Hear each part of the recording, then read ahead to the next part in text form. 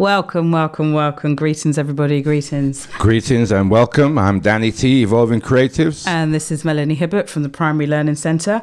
And we'd like to welcome you to the Educational Talkshow.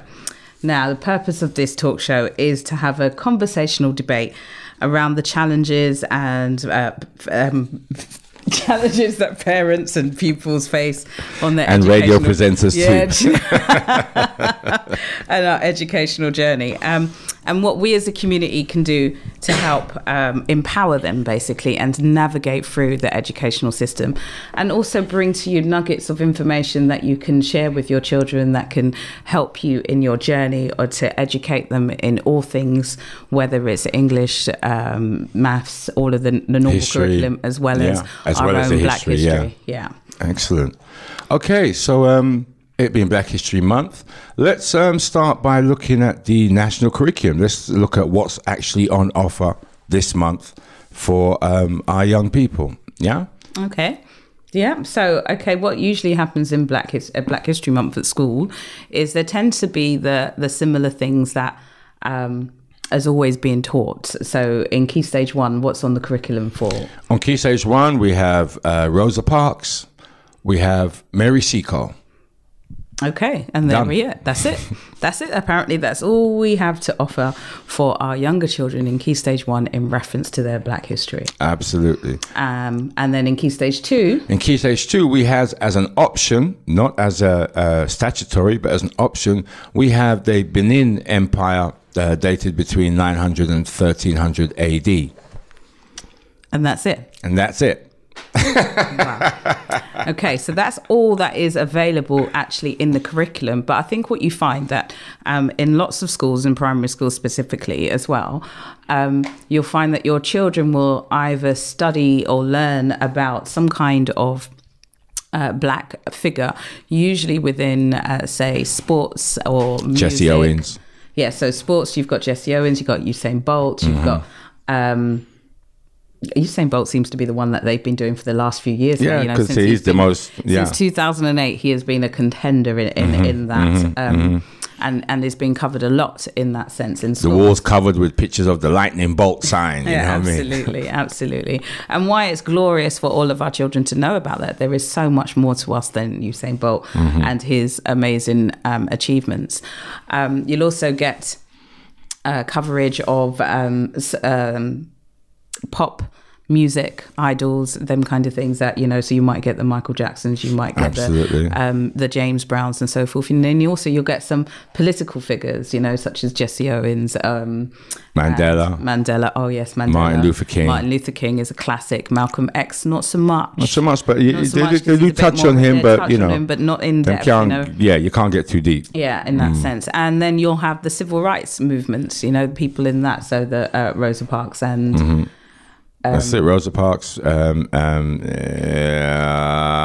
you go into secondary school, but when you go into secondary school, you'll get some coverage on Angela Davis and those figures and the Black Panthers and so on. Right. In secondary school, but in primary school, not so much. Okay, so our teaching of Black history in school is very, very limited. Yeah, and they tend to cover the same things again and again and again. And in actual fact, you've probably heard it before. But I would like to play it again because I think this video really does surmise people's feelings about what is taught in schools in reference to their Black history. And actual fact, lots of students could actually know much, much more about their Black history because of what's been taught to them by their parents or supplementary schools or other places of learning, basically. So basically the students can know more about it, more than the teachers. Yeah, have a listen.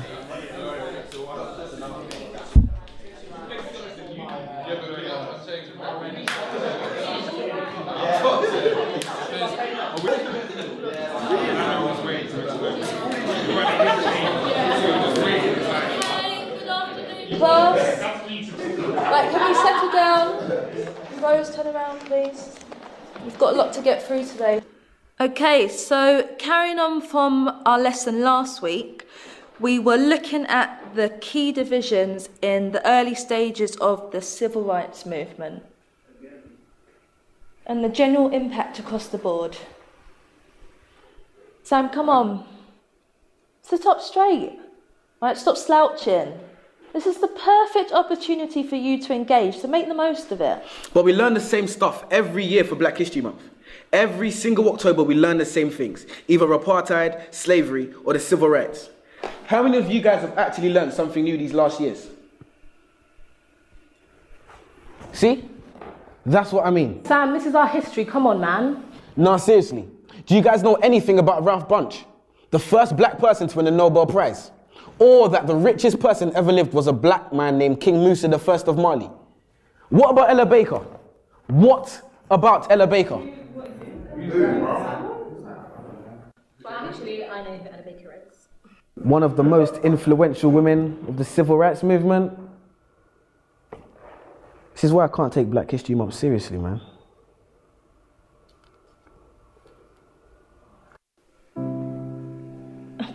But Samuel, the curriculum is designed to help you think about Black history critically. Actually, miss, it's designed to teach us what to think, not how to think.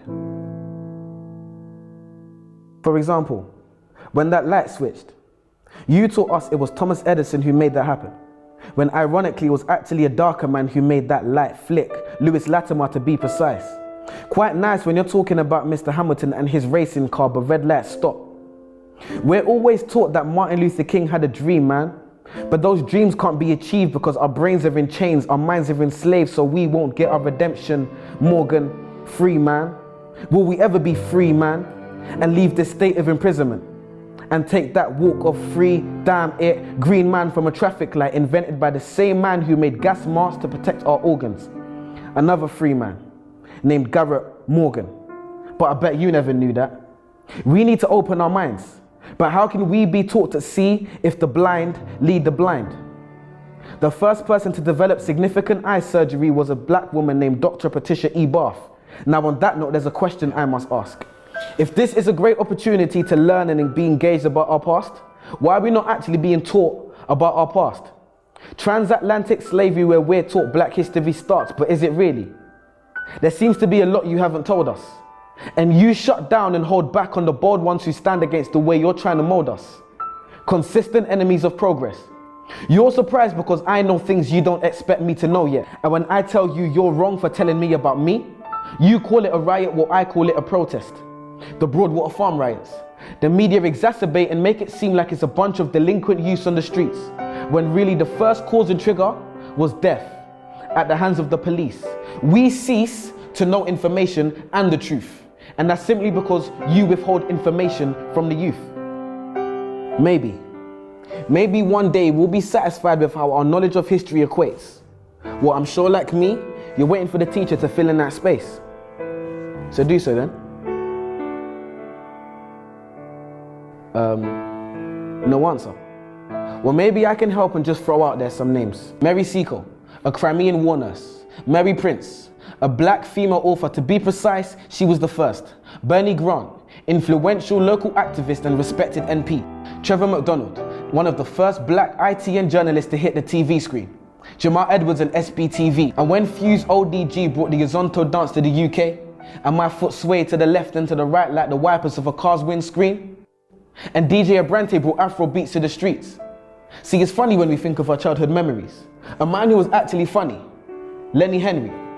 Many others, and the list continues. Marcus Garvey, Haile Selassie, Bob Marley, Ignatius Sancho, Tupac, Fela Kuti, Muhammad Ali, Maya Angelou, R.I.P., Kwame Nkrumah, the first Ghanaian president who retained independence from England, the Windrush ship which brought Caribbeans to Britain.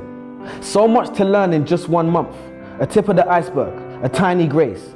And what was the first black Roman emperor's name? Years passed and we're still caught up in the same civil rights age, which isn't bad if you learn something new, but we don't. And we're not being taught enough about our culture, so there's no one else to blame but you. And if not you, then who? Questions, questions, questions. If you're not teaching us these things, then I'm inclined to believe it's because you don't know. No. You're the teacher. Your job is to teach, so you must know. And if you do, that must mean you don't want us to know, but that's low. If the information is accessible for our knowledge of our culture to grow, then why on earth wouldn't you want to let us know? Why are you focused so heavily on the influential but very few men and women who made things happen for us? Why are my people being highlighted for a predominantly negative past? Why do I know the things that you don't and I'm not the teacher, you are? Why are you focused on our negative past but not on our bright future? Why are you not abreast with the great young things that people are doing in this world? Why are young people's trademarks and stereotypes gang culture and young pregnant girls? Why are the young people not being given the time of day? And his name was Septimus Severus, by the way. I'm sure as a student, the code of conduct has been breached. So I'll stop here and let you do your job. So teach. And there you have it. And that is something that is very much real and true in our schools today. You know, lots of what's been taught about our Black history is some of just the smallest and minutest parts, and are very repetitive. You know, they learn the same thing year after year after year. And sometimes they learn things in most of the times they learn them in the wrong context as well. So what can we do as parents and as teachers to affect change in that area, you know? And I think the first thing for me would be to actually inform them of exactly what is Black history, what's the starting point of Black history, you know?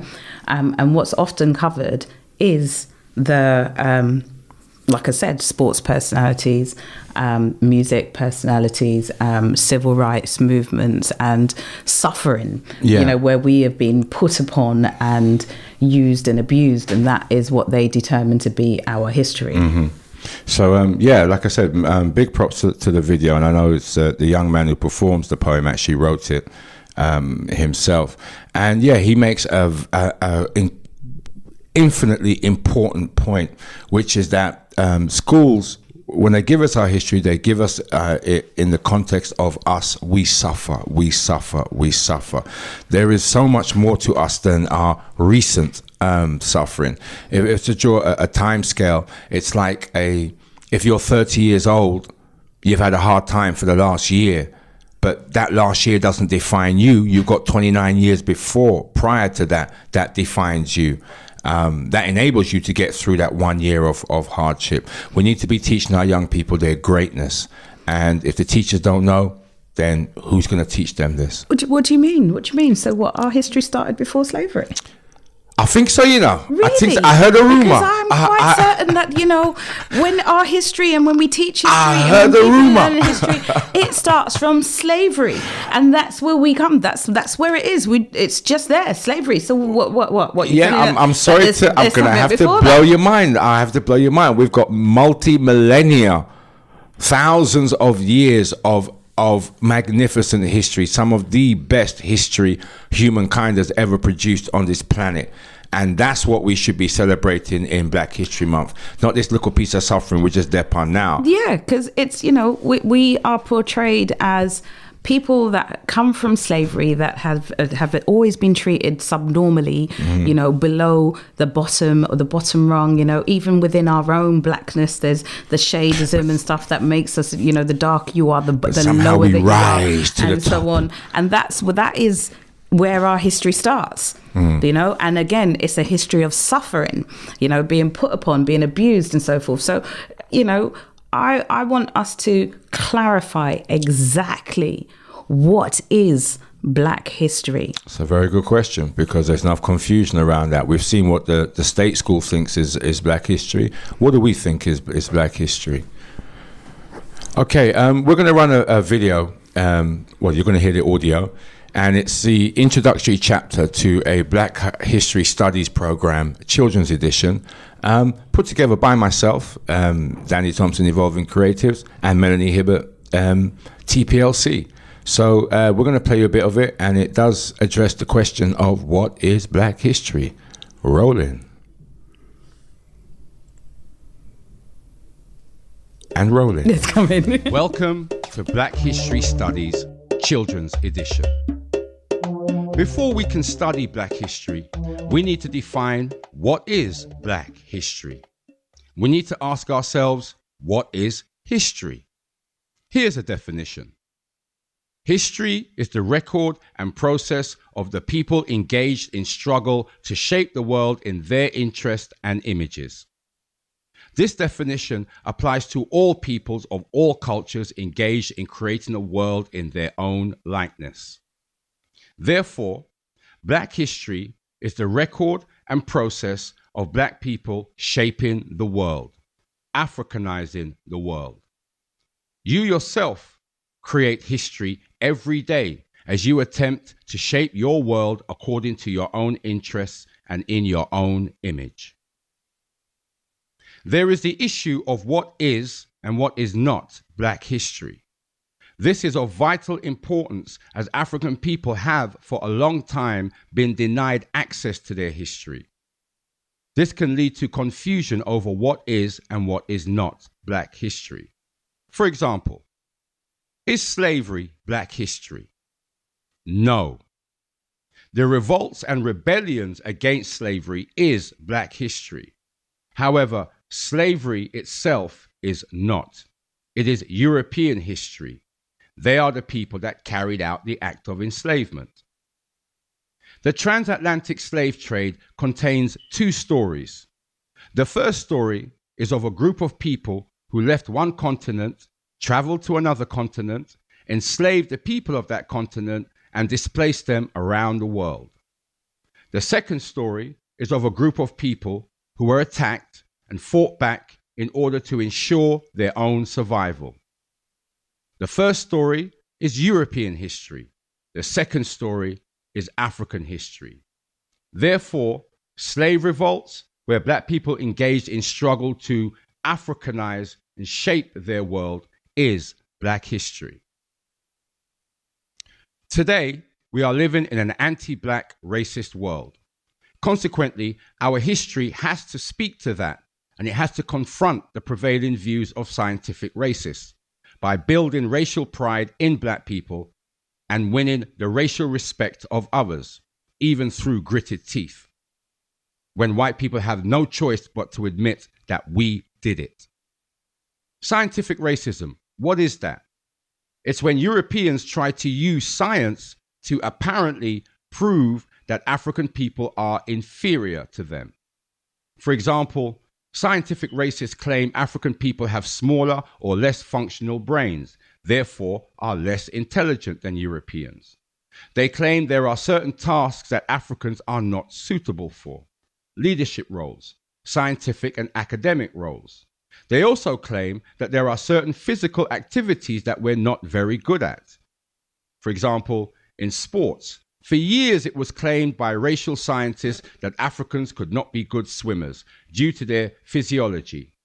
However, in the 2016 Olympics, African-American swimmer Simone Manuel won the gold medal in the 100 meters freestyle. This was an important achievement as it destroyed the scientific racist argument. Further evidence of an anti-Black racist world is all around us. We do not have to look far to see that our history is underrepresented. Just go to the library and look at the literature on art available. European literature and art is vast and in abundance. There's even a fair amount of Asian, Chinese, and other cultures. However, African literature is minuscule in comparison. So far, we've defined what Black history is and its vital role in challenging anti-Black racism and restoring African pride. The scope of Black history studies is to trace the history, archaeology, traditions, and linguistics of the people called Negroes, Blacks, Africans, Hamites, Cushites, Ethiopians, Libyans, Moors, Zenge, Sudan. Who are these people? What are these names? Negroes, Spanish word meaning black. Blacks, Western racial ethnic classification given to dark-skinned people of African heritage. Africans, people from the continent of Africa. Hamites, the biblical term for African people. Cushites, ancient and medieval name for African people. Ethiopians, ancient Greek name used to describe all Africans, not just those from the country of the same name. Libyans, another ancient Greek name for Africans. In ancient times, the inhabitants of Libya and all other North African countries were African. Moors, Roman name used to describe Africans. Zanj, medieval name used for Africans. Sudan, Arabic name used to describe Africans. These are the different names by which black people have been known during history. All of these names translate to land of the blacks or similar. If you didn't know this, you could be reading a book about the Zanj people or the Kushites and not know you're reading about black people. When you put all these names together, when you put together the history of all the African people under the different names listed above, then you realize black history is the biggest history of any people on the planet Earth. African people have been around the longest, ruled the longest, created and invented the most. This concludes the introduction to our Black Studies program. At the end of this and the following chapters, you'll find lesson plans and activities. Okay, wow. Yeah, as I have to say so myself. That's a very impressive introduction. Like I say, it's an introduction. We're going to tell you more about that later. But just, yeah, as I say, it clearly defines history. History is what you do. And who knew that we were back there so far back and referred to in so many different ways that you actually, from almost like from the beginning of time, that referred to. So, you know, our history is the biggest history on this planet. Absolutely. And that's because we created, we were the originals. We are, but let's not get this twisted. And actually there's a brilliant documentary out on BBC4 right now at the moment called The Incredible Human Journey. And I can't remember the name of the doctor that's actually taken us through it, the archaeologist. And it's this young white woman who has a fascination of tracing the beginning of our species, of our time, you know, and where we originated from. And Homo so sapiens sapien. And where that first human life was found, you know.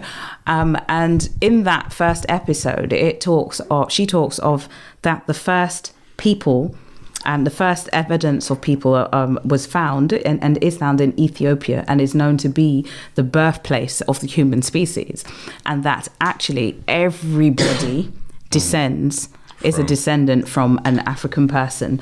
And when you watch that program, it shows that only one attempt was made by a small group of people to leave and come out of Africa, who then went on to populate the world. And that's what she's actually tracing that. And they've used DNA and genealogy to trace that. And they've tested thousands of people, and every single person can be traced back to a single DNA that originates from this strand that came out of Africa. It's an amazing program to go and watch.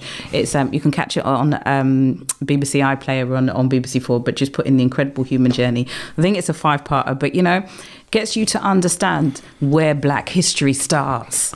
And, you know, why our seed is strong. Let me tell you. Let me tell you. But she's also then going to track how we become them, how they became, how they became, and what happened. They came out of us, and how it's going to be interesting to see how she deals with that. You know what I'm saying? Yeah, it would be interesting to see that. I mean, we know that in terms of it's scientifically based, that we know that things evolve and adapt to their environment. Environmental adaptation. That changes. And we've seen that in animal species. We can clearly see that in plant life and everything. So it adapts to change to their environment. So it's going to be interesting to see what the environmental changes occurred for this small group of what she calls pioneers that came out of Africa, and the journey that they took to then go and populate the world. And you know, and we're not talking, obviously, we're not talking in their lifetime. We're talking, you know, it's a generational thing, and so on and so on.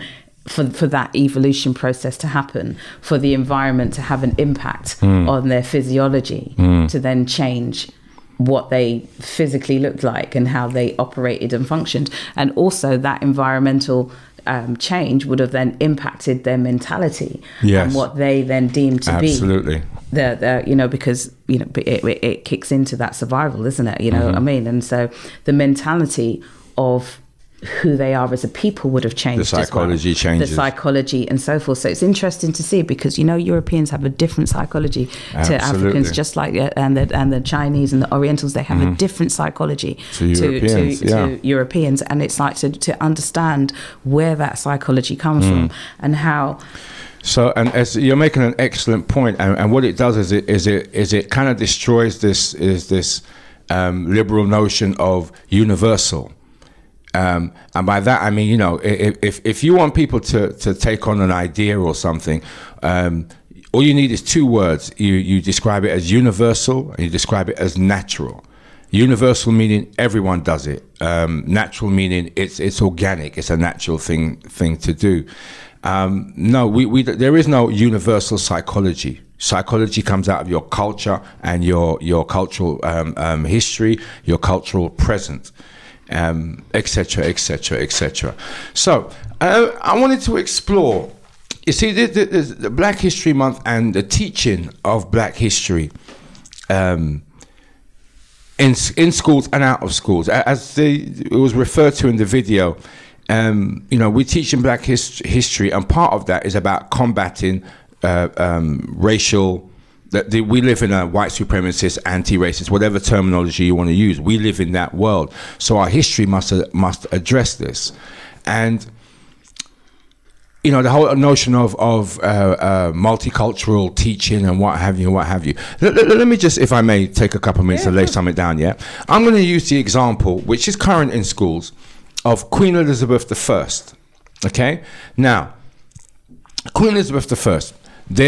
Imagine a classroom. Half the class is white English, the other class is Afro-Caribbean, UK of Afro-Caribbean birth, yeah?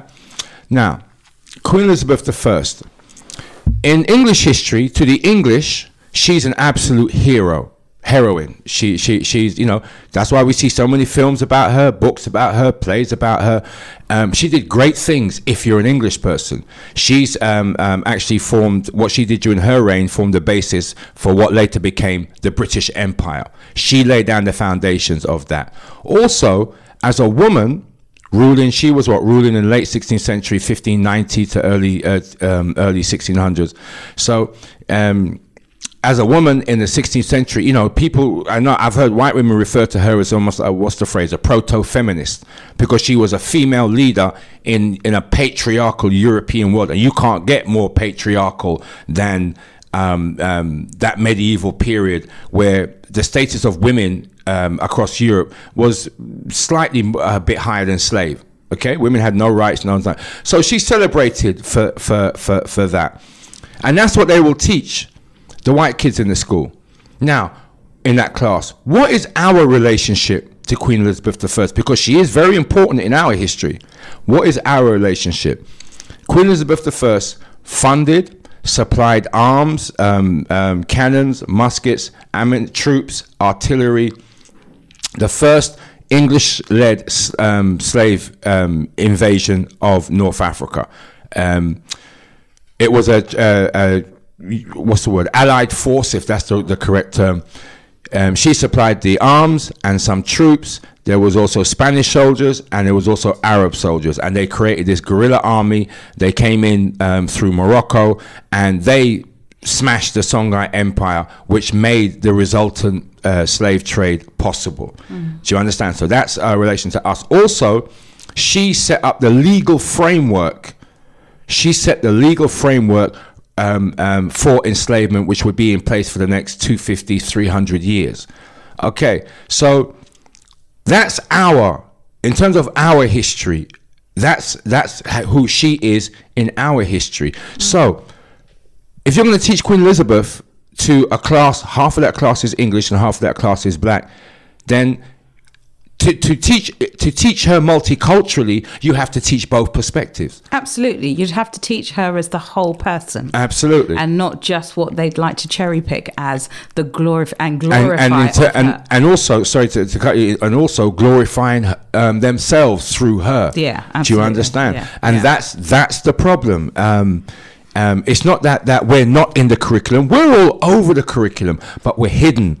And if you didn't know what I just said about Queen Elizabeth I, as a black person, as a black parent or a child or a child in school, if you didn't know that, then you can't access that other side to her. And I am actually questioning, I'm wondering how many actual teachers who teach Queen Elizabeth I actually know that part Absolutely, of it as well, because they've been programmed as much as we have. Yeah, absolutely, and it's not going to have been written in the curriculum as free information, because bear in mind, you know, as teachers, we go to the curriculum, we find the resources and the information, we find that the breadth of the subject, what it is that we need to teach, you know, and we learn the breadth of the subject in that. So if that element is not being included in the materials that are given to the teacher to then go on and teach to the pupils, then it's unlikely to be covered. And I do want to know, actually, so I'm curious to reach out to some history teachers who are specific in teaching that aspect, you know. And I'm a primary school teacher, and I don't cover that. I know that part is not in there, right? You know, so I want to know. It's secondary, but I know she's definitely on the curriculum. I do want to know from you know, those teachers that particularly teach history, whether that aspect of Queen Elizabeth is in the information provided to them to teach, and whether then, if that's the case, why don't they do it? Yeah, that's a very good question. And I mean, it echoes what the boy was saying in the video. Do you know what I'm saying? You're supposed to know, so you can tell me. And if you don't know, were you standing up in front of me telling me, say, you're teacher? And that teacher in the video, her face was just like awestruck. And if you haven't seen the teacher, and she hadn't a clue, and that teacher also was a very young teacher. Now that's not to say that she wouldn't have the subject knowledge, you know, but she's, you know, she's fresh. She's just come through the PGCE or system, etc. But what I'm saying is, if you haven't seen the video, he was talking to a young black female teacher. Do you understand? And so, you know, yes, I remember for years now, you know, there's been this push. We need more black teachers in school. We need more black teachers in school. Yeah, but we need more informed teachers, full stop. Do you understand? There's no point in having a more black teachers in the school if they're just repeating what white teachers say. Well, yes, I hear the point that you're making. Yeah, and I do think that there is an element of that. Yes, we do need to be more proactive in what it is that we do. But then if people just do similar things to introducing things into their classroom, not necessarily through curriculum as such, you know. So, for example, in my reading group, I'm currently teaching a year 4 class, and in our reading session, they had a information book about lightning. And it goes through different parts about lightning and facts on figures and it. And then it comes to a part on Thomas Edison, and it's talking about the creation of the light bulb. Now, as I was reading that with them, very clearly, there's nothing in there in reference to the work that Lewis Latimer did. So I stopped that book there, and I pulled out the Black Scientists and Inventors book, and I think it's actually in book 1. And if you don't know, that's a brilliant teaching resource that you can use both in school and both at home. And there's a part on Lewis Latimer and his role in the light bulb and what he did in creating. And they had no idea, so I interrupted that. Brought him in it and showed them everything that Lewis Latimer was involved in, not just in terms of the light bulb, but he was a skilled draftsman, and he was the one that drew the patent plans for Bell, the telephone, for the telephone and stuff, and you know, had all of these influence, had his hands in doing all of these different things, and their mouths hit the floor. And then and funny enough, it was this little white boy that said, well, why is he not in this book? Absolutely. You know, why is he not mentioned in this book? You know, in that sense. So we have to be proactive in what it is that we do and what it is that we bring into the classroom to ensure that our children are picking up on what, you know, our greatness, the things that we have done. Absolutely. And that certain things in even our way of life wouldn't be like this without the input and substantial influences of black people, such as the mobile phones in our hand. You know, I can guarantee you most of you didn't know that was invented and created by a black person. So, you know, this is why it's incredibly important to broaden the horizons for what it is that we're teaching our children about our history, for them to understand that we're not just about suffering and then and sports and music and that's all that we can do. You know, we are scientists, we are mathematicians, we are astrologists, we're all of those things. In actual fact, we were the ones that taught them how to do it. you know, and that's one of the most frustrating things is that, you know, that denial of our history is what keeps us as a people down, you know, and if we deny our children our history, then they, you know, they will go on and repeat the cycle, and that's how, when we've got to break that cycle. So I went off on go guys, go. But like you said, the example you've given, I mean, you know, everyone can make a difference, a small difference. It's not about necessarily, you don't have to kick down the door and tear down the curriculum, you know what I'm saying? You can still bring us in. And I want to give a few examples. Like I say, I went through the national curriculum, Key Stage 1 and 2. And again, the point I keep reinforcing is we are in there. We are in there, but we're hidden. And if you don't know we're in there, you don't know we're hidden, you'll never find us. For example, in Key Stage 1, they deal with the Roman presence in Britain. Yeah, they deal with the Roman presence from Julius Caesar through to the Roman occupation and staying here for a while. So the Roman Emperor Lucius Severus ruled in Britain between 193 and 211 AD. He was an African emperor. Yes. I was just distracted for a moment. You know I can't multitask. Gosh, wow. You know I can't multitask, man, when I'm talking. That's meant for you. Wow. Okay, go ahead. Sorry. Okay. No, he was one of the, even in the annals of the history that the Romans wrote themselves, he was one of their greatest emperors. He came to Britain. Stayed here for a long time. One of the things he did was he actually helped refortify Hadrian's Wall. And it's what he did is still standing today. We can just catch a train and go see it. He lived in York. York was the capital city of England at the time, because London ain't nothing. London was just like you dock 2 boats in London, and that was about the size of London. But one interesting fact about him was when he came to this country, he couldn't stand the food. So he had food exported from Africa and sent to him in York to eat. I don't know if he was busting a rice and peas, but I know the brother was busting. And, you know, and again, there's literary evidence, decrees that he wrote. I want my food. You know what I mean? I can't eat this jellied eels and thing, and what have you. So, you know, if you're doing a class in Key Stage 1 on the Romans, which is statutory, then yes, you could draw him out. You can draw him out. There's another queen whose name I cannot remember, but some people refer to her as a queen. So she's often been called the Lady of the Iron Bangle. It was a skeleton was found and dated back to Roman times, but the skeleton is African. And she lived in York, and where she was buried with the thing she was buried with possessions, proved that she was a very wealthy woman. And they've traced the bones, and from the bones you can, you know, assemble the person looked like. And she was an African woman. So there was a wealthy African woman living in York. They say that the jewels and stuff that she was buried with means that she must have been royalty. She must have been a high status woman. So imagine, what's her story? I mean, that's a great history project right there. Definitely. And you're still dealing with Roman times, because she lived in Roman times. What about sorry, so it just springs to my mind. What about Queen Charlotte? Queen Charlotte, there's a lot of there are different opinions on Queen Charlotte. I can't remember her dates, but I know that she married the King George III or something. Yeah, I think she married King George III or something.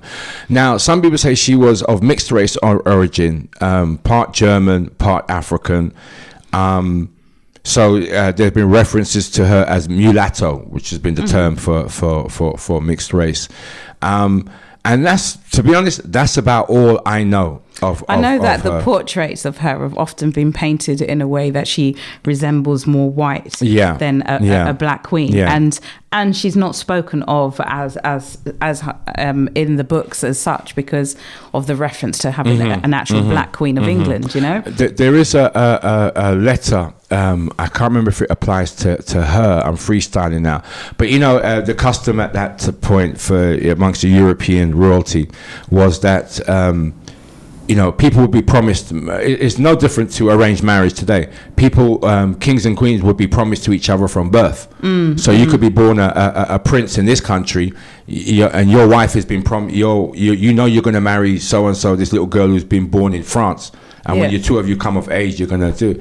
And that's to the joining of family and wealth and kingdoms consolidating and that kind of stuff. And what have you. So part of the custom was that you would send portraits of each other. Because remember, we're not having a photograph, you know what I mean? And you can't just look up the Facebook site to see what they look like. But so over years, they would send portraits of each other. So, you know, you get an idea of who this was. And there was I know it's either Queen Charlotte or it might even be her mother. I can't remember if it's her father was white and her mother was black or vice versa. But there's letters written from the royal courts in this country that's referring to this child who was to be married to a member of the royalty over here, saying about how she was born dusky brown, and to the point where the royal family that she was part of kept her hidden for the first like 5, 7, 8 years of her life. Oh wow! Kept her hidden until they could present her in a lighter manner. How? I don't know. What did they skin lighten? Well, no. I mean, you know, remember they had the white powder thing. The powder thing. I mean, you know, that was but that was a custom among the elites. Yeah. Especially in, you know, the French aristocracy and stuff, the powder stuff, and wear masks or whatever. Yeah, that pale face thing. Yeah. And true to say, it is possible that you can be born very dark. And just a shade, as you grow, you just lighten up a shade. Yeah. Or the other way around. You can be born very, you know, some black babies I do have heard of babies, and it's like you're willing them to darken. In that sense, I mean, I know of that. Do you know what I mean? You're willing them to darken. You want to chat to whoever ran that delivery room, man. We just swap my child with. You know what I'm saying? But yeah, but you know, because we were all up in the royalty at that point. So, but if I may step back to the curriculum. Sorry. As we mentioned earlier, Key Stage 2, Benin. Benin is modern day Nigeria. The southern part of Nigeria. Benin is one of our most magnificent kingdoms in West Africa in the medieval period. That's a gold mine we've got there. Yeah, rinse it. I intend to rinse it. I'm in the process of putting together a program, lesson plans and what have you around Benin, and I intend to get it into schools because, you know, they've given us a little grain of something and we can plant that seed and make it grow. Last bit in reference to Key Stage 1, and again about hiding us in plain sight. They deal with the Neolithic period, which is otherwise known as the Iron Age. And one of the things they deal with is this great archaeological site called Skara Brae, which is off the coast of West Scotland, and it's one of the most perfectly preserved sites of the Neolithic period. It's you know, I mean, you can see it's a village complex. The main house in the middle with houses around it. It's like a little village that's just been perfectly preserved. What's the time period of the Neolithic period? Neolithic period, we're talking about between 5 and 3,000 BC. Now this Skara Brae has been dated between 3,200 and 2,200 BC. Yeah, that's what archaeological. The people who dig, the man there who dig, that's their calculations. Now, the British are very clever. They've assigned that this Skara Brae was done by the Celts. Yeah, and just to let you know that the Celts, the Celts are the people who we now know today as the Scottish, the Welsh, and the Irish. Today, the modern history of Britain in terms of the last 1,000 years is of the Celts, and the Anglo-Saxons. Anglo-Saxons being the Anglos, kind of French, and Saxons, German. I mean, they were both kind of German, and then you got the Normans coming in. They brought in the French thing. But the point is, they ascribe it to the Celts. And yet, if you read history of the Celts only arrived on this island between 900 and 800 BC. So that raises the question, well, and the Celts were the first kind of European people on this island. When the Romans came here, they saw Celts. So if the Celts were the first European people on this island, who inhabited the islands before them then? Exactly. And whoever inhabited the islands before then built Skara Brae, built Stonehenge, and lots of other similar shaped archaeological sites around this country. And English professors who aren't afraid to speak the truth in an unbiased, factual manner, and African scholars, it was us. We were the first inhabitants of this island. We went under the ancient name they gave us was the Silures, which was Silures. When the Romans came here, and they wrote down everything they saw, you know, they were good keepers of records. As they marched across the country and understood the geography of the country and wrote that down and what have you, they also described the people. And they said on the coastal areas, and you know, a bit inland, but mainly on the coastal areas, were the Celtic red-haired people. Inland was dark-skinned, woolly-haired, short people, resemblant, almost identical to what they call the pygmies of the Iberian Peninsula. Iberian Peninsula is kind of southern Spain, Portugal, North Africa, which all was black at that point. So basically what the Romans said is, well, we come on this island, you know, this Britain island, and why are pure red-haired people there on the coast, but when you go inside, you'll see Africans, and it's us. But they can't let that out. So it was us that built Skara Brae. It was us that built Skara Brae. And even to the point where I know that in Cornwall, there are old copper and tin mines that were mined as far back as 1800 BC. And the designs of those sites, those villages, are totally reflective, almost identical to sites built in West Africa at that time. So, people I know we're into one. No. So people, what I'd like to just sort of, I have to admit this, because last year I taught Skara Brae to year 3 pupils, and I had no clue that was us, because that's not what I taught. And also, you got to bear in mind, I teach lots of different subjects. So when it comes to doing Skara Brae, I have to refer back to the materials just to get my dates and facts and everything right again, you know, because it doesn't store in my brain like a computer. I have to refresh every time I teach in certain elements on certain things like that. And I taught that, and I had no clue that was us, because trust me, that would have been taught completely differently.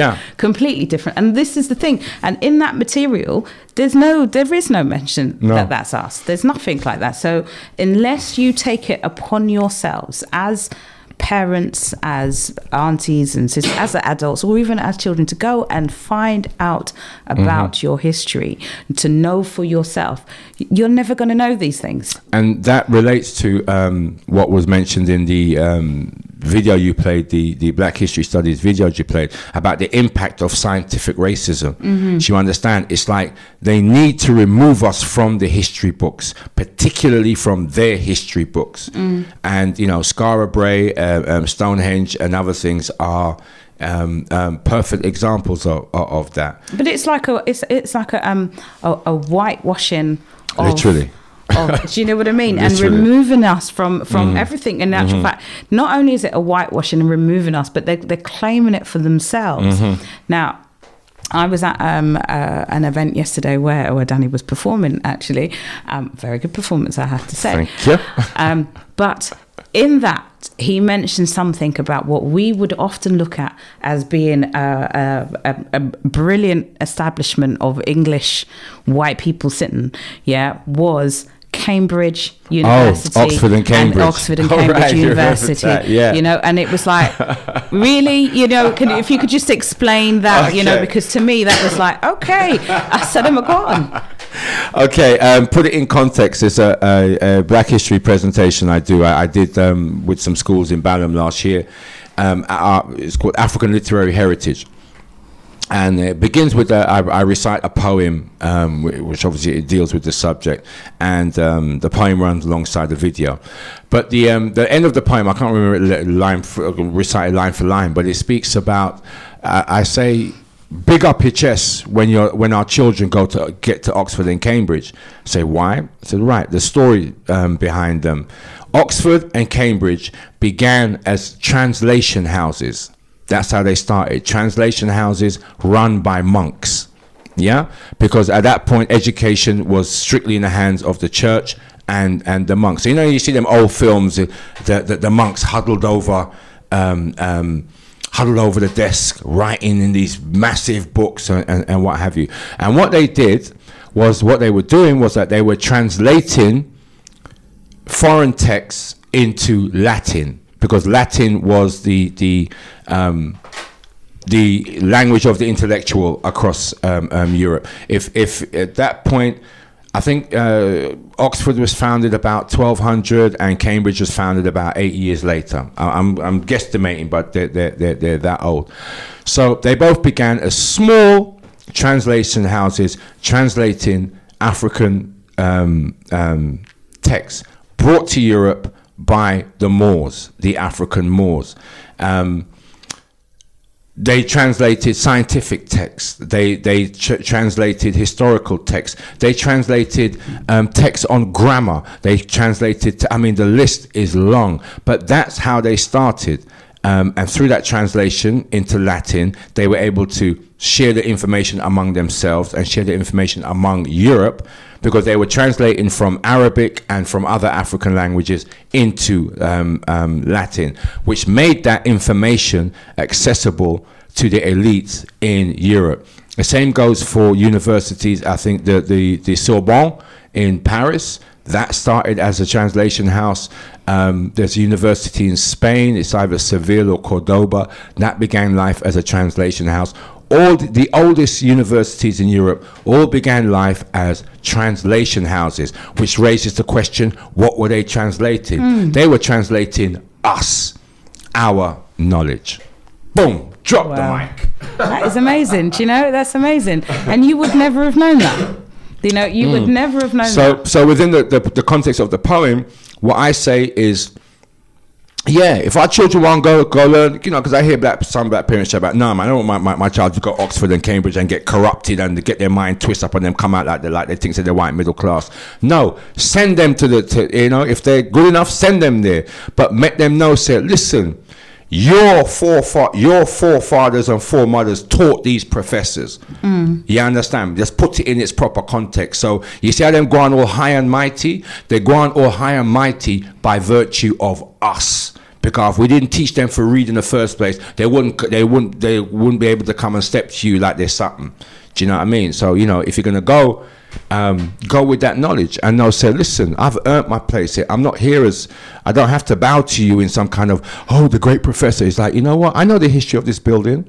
And if it wasn't for my forefathers and my foremothers, you wouldn't be here. So you bow to me. You know what I'm saying? If we're going to go like that, then absolutely. And I mean, that's the thing, you know, we have to understand that everything around us, everything on this island and around here wouldn't be as it is today if it wasn't for the blood, sweat and tears and the that in terms of labor, but also the mentality, the genius and so forth of our forefathers, you know, which is why we always say, you know, we stand on greatness, we come from greatness, but because what's being taught in our schools and what's being taught to our children, that our history starts from slavery. When you say that I remember saying that to my child, that we come from greatness, and she's like, how? How? You know, because there's no concept of anything, of all Which the is a goodness great that comes question, before. and that's the question that young people are asking, because, as I say, it's kept out of sight, it's kept hidden. It's like, but where's the greatness? Because, you know, for a young person, a young black person today, what do you see on your social media? What do you see on the TV? You see where they suffer. You see, you know what I mean, or all of that, just like he mentioned in the video. But again, it's about perspective. You can teach slavery and not deal with us as a suffering, because, for example, yes, slavery, when it's taught, when it's dealt with in schools, and I know that in Key Stage 2, no, is it Key Stage 3? I think is transatlantic slavery. That's a subject in Key Stage 3. Now, what they'll talk about is, Africans were caught on, you know, were captured and transported across to America, where they were slaves. Done. No. For example, the thing to remember is we were brought there physically, but we took with us our skills. We took with us all the information that we had while we was chilling in yard. Do you know what I mean? We weren't we didn't arrive as an illiterate people. Far from it. Do you understand? So, for example, in the but that's what they like to portray. Exactly. You know, they like to portray as if the Africans were uncivilized, and they came and civilized them and brought civilization to them under the name of Christianity and the Bible. Yeah. So man and woman arrive in America, never seen a knife or fork before. You know what I mean? Never seen spoon before, our book or whatever. But for example,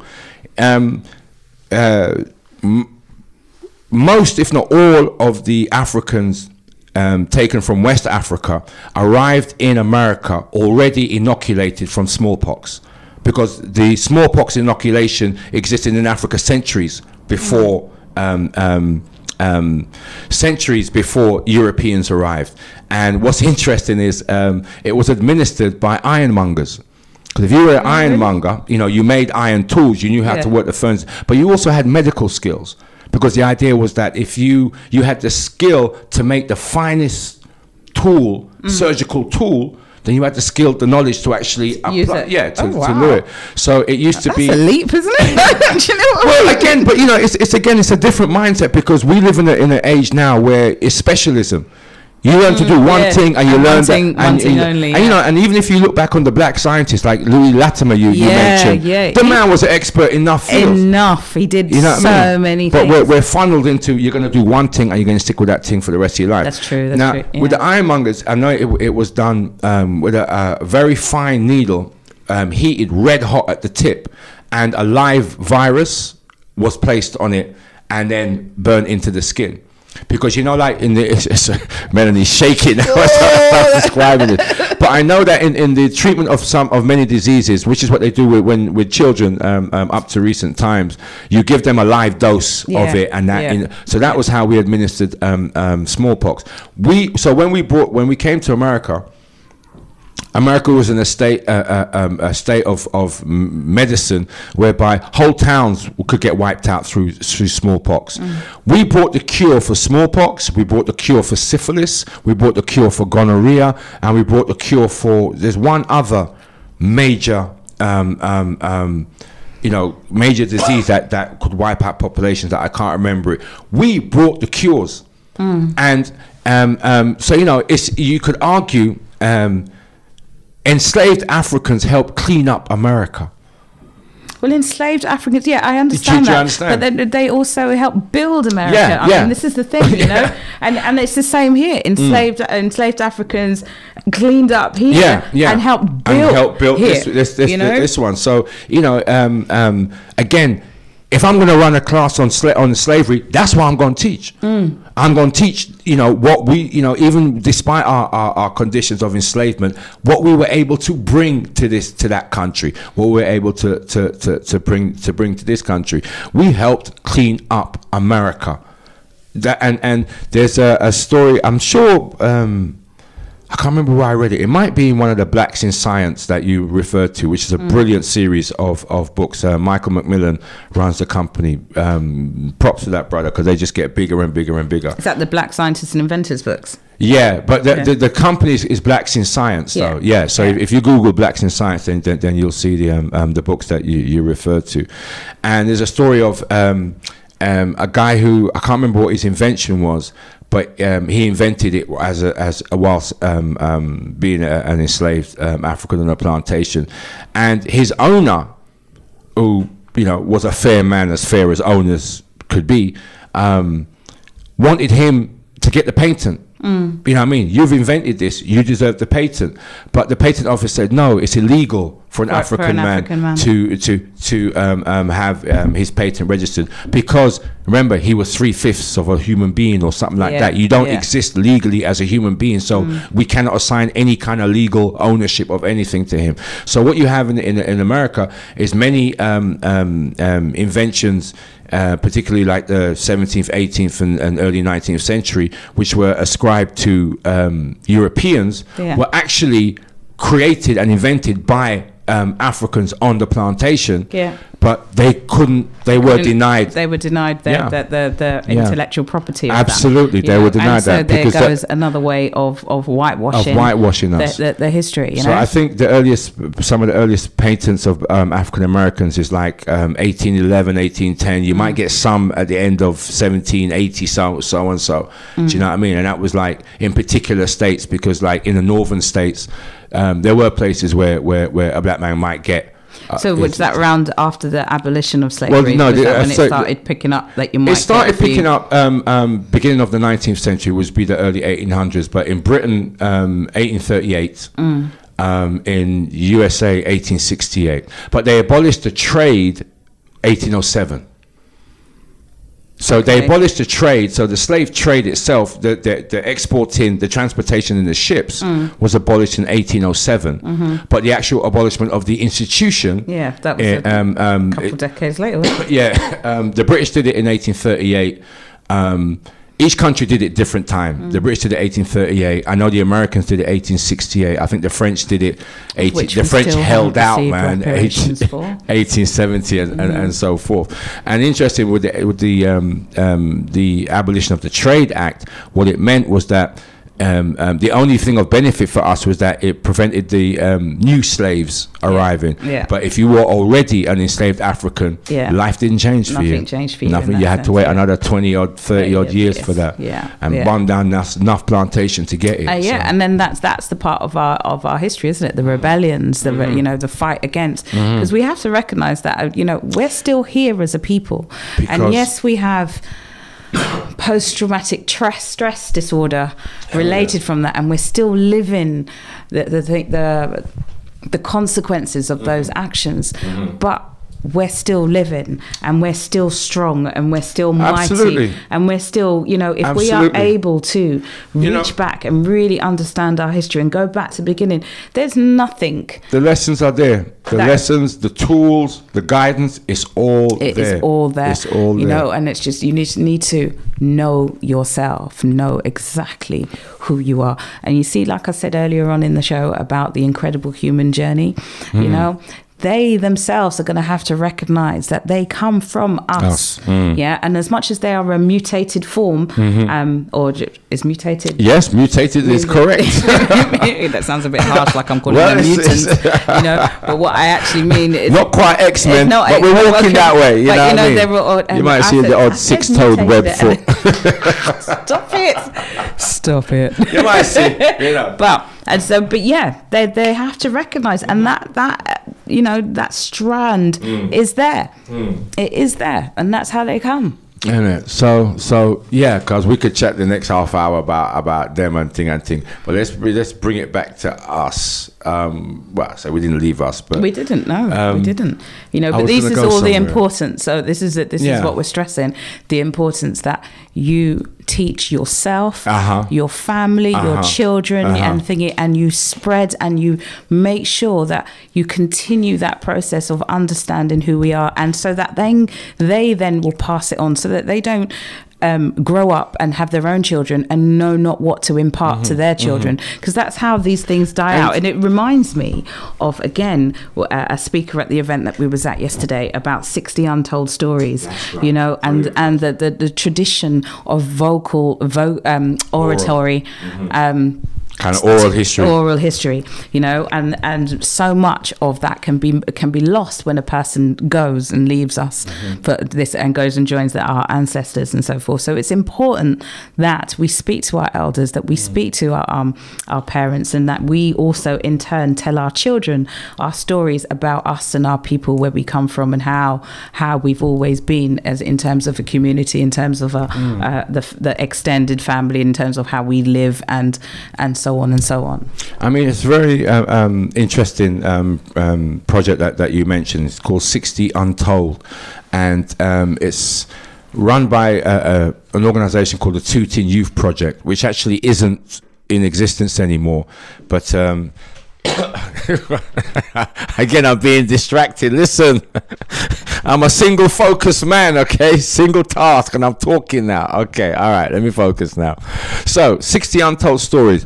Google that. 60 Untold Stories. There's a website and there's a documentary, and it's a very fascinating documentary, because what it's done is the first wave of UK Black Caribbean born in this country going to school, who attended school, the first wave of children of Caribbean parents in this school, and who are now in their 60s and 70s, and it's a series of interviews with these people.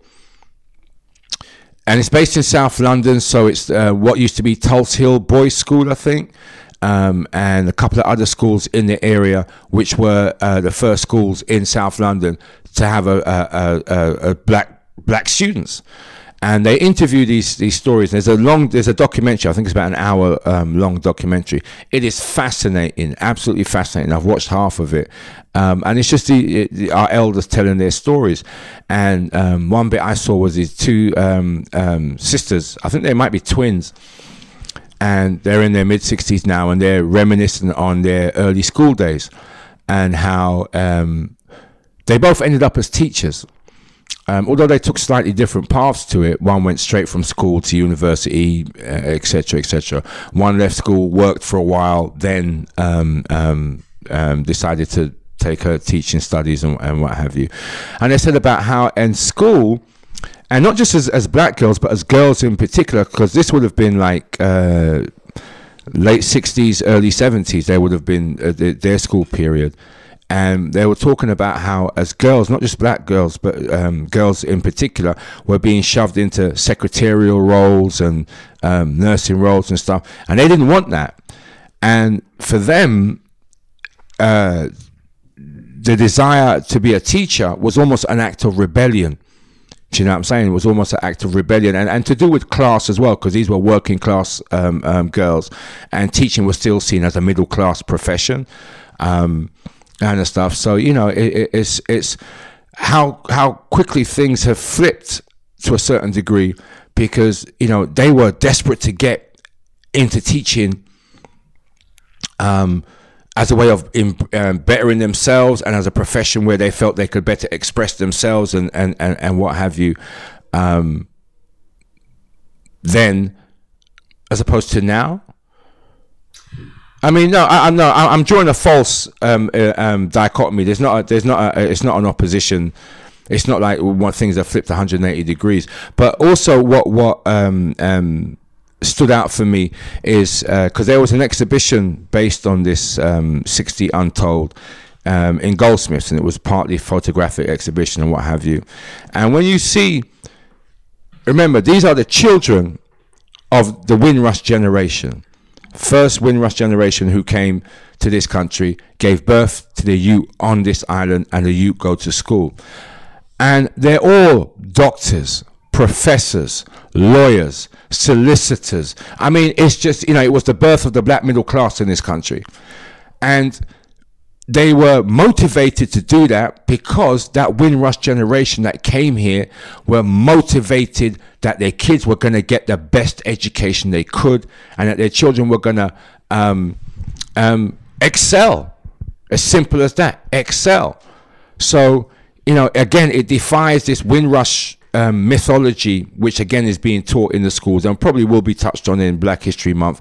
The way they portray us in Windrush is that we came here with begging bowls, grateful for the great Uncle Union Jack to have us here and stuff. No, we came here highly motivated with dreams and aspirations, and from that, as I say, that first generation,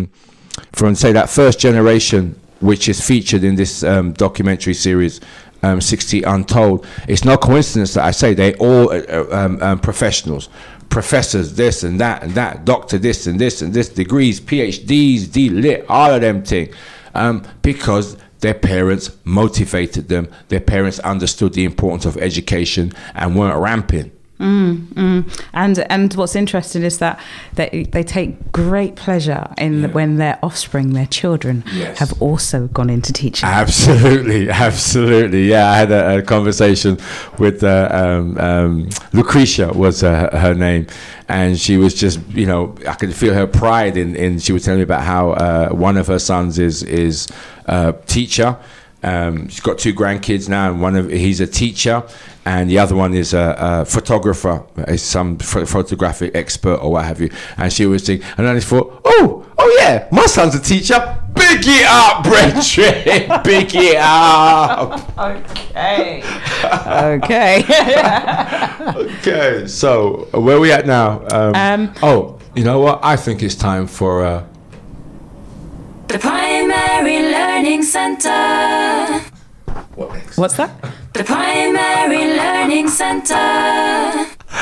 Yeah, that's right. We're in a primary TPLC Educational Talkshow, bringing to you all the information that can help you with your children to empower their mindset, to move them forward, to actually just supplement their education so they become that whole, all-rounded pupil, student, child that you could desire, that has that ambitions to go forward and create whatever it is that they want to create.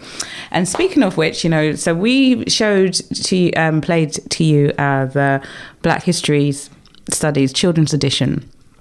A little sample of the introduction to that. And that's actually a course that's going to be running on the TPLC Academy. Now, this is being created by myself and Danny and another colleague of mine, where we are putting together an online curriculum that teaches both maths and English and a Black History unit and mindfulness, empowerment, all of these things that will help to bring our children to another level and understanding of their learning. So this is at TPLC Academy. It will be launching real soon. We'll let you know exactly the dates of that. We're just putting the content together to make sure that everything is complete, and that will be going live. And this is a resource for everybody, parents, teachers, schools, to be able to use. If you are homeschooling your child, then again, that's another resource. Now, as much as I've said it, is that just in that simple way, TPLC Academy is actually going to be an online learning hub, so that it's not just about your maths and English and those type of courses, but there'll be lots of other materials available, lots of other resources that involve other people outside of us, because there's so many of us doing stuff in the community, but in such small pockets. So the Academy is aiming to bring everybody together, like a central place where you can access all of these different resources that you can use at home to empower your children, that schools could access if they want to bring programs into the school. Again, that would allow them to widen the curriculum and broaden the horizons of the children that they teach. So on there will be webinars and newsletters, poetry corners, virtual classrooms. There'll be live classes going on as well. You'll be able to be in constant touch with us and have the constant feedback and updates and that kind of things. You'll also yes, I will be marking homework. And the lash will be applied if needed be. No, okay. That's not as true. We're going old school here. We're not going that. We're going old school here. No, we're not going that. It's all about encouragement and promotion of ourselves, So it's going to be an amazing interactive hub for both parents and children to access a world of resources, that can help to get our children to have a better understanding of who they are and what their abilities are. So, you know, look out for the launch of TPLC Academy. It's going to be an awesome thing, you know, that allows you to access it. So it's essentially an online supplementary school, you know, and it's just going to be brilliant. And, you know, as Melanie says, like, we're in the process of creating it. We're putting the resources together. Yeah, so we're going to bus it to our community. The launch is imminent. And it's a very empowering thing to do, you know, just for yourself. It's a very, very empowering thing to do. So I just want to give thanks and praise to the guiding spirit and the ancestors for putting me in this place where that's what I'm doing. I give thanks, I give thanks, I give thanks. Well, you know what? I'm going to give you like a 30-second taste of something, yeah? Just have a listen to this. In the 15th century, there arose in West Africa one of the biggest and most powerful empires of the medieval world. Covering 2/3 of West Africa, an area larger than modern-day Europe, this empire excelled in wealth creation, technology, education, and architecture, and was considered the most advanced empire in the known world. It set standards that Europe would adopt in later years. Its name, the Songhai Empire. That's all you're going to get. That's just a little taster, you understand? Because, like I said, we're bringing lessons. We're bringing proper, real lessons. With some brilliant activities to you know, compound the learning that you have, to consolidate the learning that you're having through these classes. It's just going to be awesome. The Primary Learning Center. The Primary Learning Center. Okay, folks, and that's it. We'd like to say thank you very much. Do you know what I realised that we didn't do? We didn't give out contact numbers for you to get in touch with us, but we will be doing that. Like I said, this is our first show of the primary, can't even talk now, of the TPLC Education Talk Show. And well, I think it's time for a long lie down once this thing is over. Okay. The first edition of the talk show, you know, and we aim to be bringing to you lots of information, and it won't just be us talking, you know, we'll have some brilliant people coming, live interviews and some pre-recorded interviews of people that will have excellent information to share with you, resources that you can access for you to be able to try things at home, and also we'll just have an open corner where you can just call in, put your questions to us, any advice and things that we can give you, ways to move forward. So to finish off this Black History Month one, we just want to let you know of some last minute events that you might be able to take your children to for them to get some extra additional knowledge about what is going on in our history. So for example, this Saturday at CSEP, which is the Croydon Supplementary Education Project, there is the amazing Andrew Mohammed, aka the Investigator, who is doing one of his breakdowns on none other than Marcus Garvey. Now, let me tell you, that is going to be a roadblock. And you see, get there early. It starts 6 o'clock. You best get there lunchtime. Now, Andrew Mohammed's breakdowns are always jam-packed. And you know what? You are in the midst. I can't even describe what one of his things are like, but you're getting so much information and entertainment at the same time. You know, the way that he delivers what he is that you are learning, you'll be amazed by how it's done. It's awesome. It's absolutely awesome. So I can guarantee you that that's going to be a roadblock. But if you can get there and bring your children with you, that is an important one for you to go and check out and see what is happening there. Absolutely. And a few other things, because I'm associated with Croydon Supplementary Education Project. I do some workshops with them and for them. This Thursday, half term, at CSCP, there's a presentation on general wealth, legacy planning, financial awareness, and wealth preservation. And it's presented by a brother, Sean Freckleton of Affinity. I don't know what the organization Affinity is, but you know, it's about raising awareness within our community about wealth creation and financial awareness. Saturday, we've got the Marcus Garvey event. And on the last day of the month, Monday, 31st of October, a sister I know well and who I just big up to the heavens, Kandasi Chimberry, will be doing a presentation on Nefertiti, a black icon. Nefertiti, ancient Kemetic queen, and part of the discussion is going to be about her and black female beauty standards, etc., etc., etc. So sisters, come on down, bring your brothers with you, and that being Monday the 31st of October. That's the end of the month. Black history stops. Well, that's it. My history. No, but they said my history stops midnight, 31st of October. I cease to exist. Listen, Black history is everyday history, every single day of the year history. That's what it is. Mm-hmm. Okay, so I just want to also give a shout out to Donna, who is locked in, tuned into what's happening here right now. So thank you very much for tuning in to us. That is brilliant. Donna, welcome. And the other thing, there's a movie that's out at the moment, Queen of Katwe. Yes. Okay, now I know that's on for much longer, so I do think that's a good movie to go and take it. I haven't seen it, but starring Lupita, can't remember her last name, but she won. I can't say. Yeah.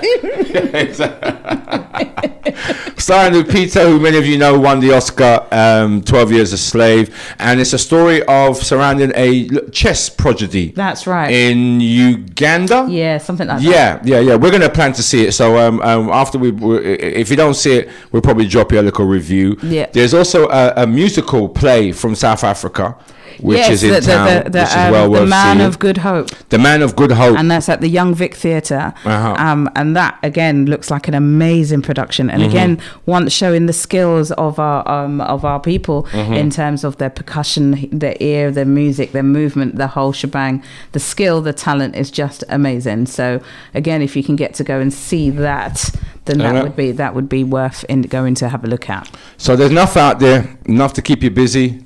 And also check out Robin Walker and the events that he is doing. So look him up and see what's going on with him, as well as Tony Walker, who does the Black History Walks, and many again, presentations, making reference to what we were saying in terms of London and England, and the hidden history of us in London. As you walk past, you wouldn't know that this, certain things. So it's worth going on that walk to see where we are in this city. I know.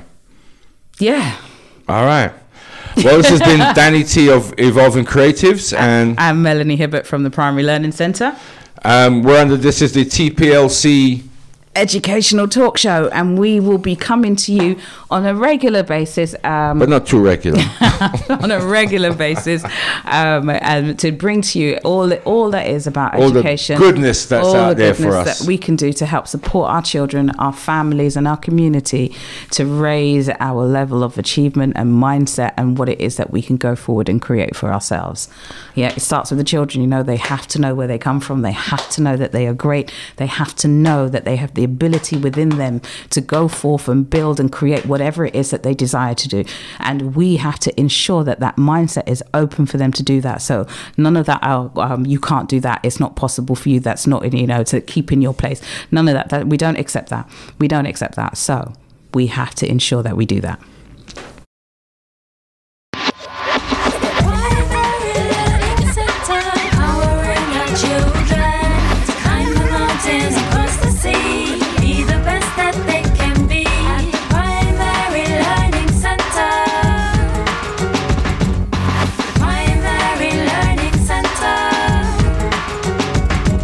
Empower your children.